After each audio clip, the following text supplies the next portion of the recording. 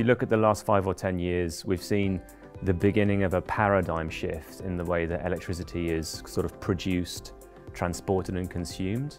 You know, the power systems of the past, you had these enormous centralized, huge concrete cooling tower type coal and gas-fired power stations. These are increasingly becoming things of the past.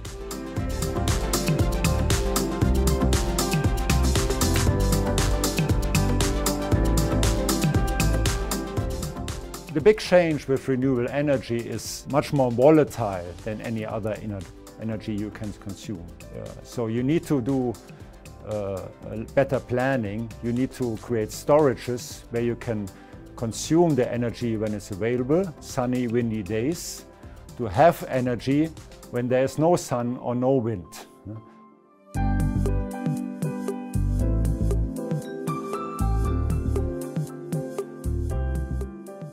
We have a very long history in power generation, so we understand this all from generating the power to using the power. So basically from the power plant to the plug at home. We have products which support that process. Manufacturers of wind turbines use into their products, which convert the power which is generated, for example, from rotating energy into grid energy. This means energy in the grid which can be used by a consumer. Increasingly, we see things like the battery energy storage systems becoming a key part of the energy mix. Also digital technologies, right?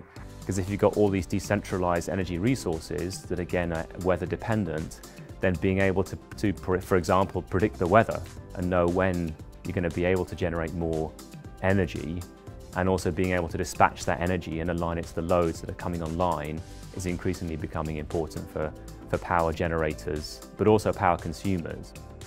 The beauty of renewables is that they're renewable, right? They're carbon zero. And so if we really want to push towards a lower carbon future, then that part of the energy mix is super critical.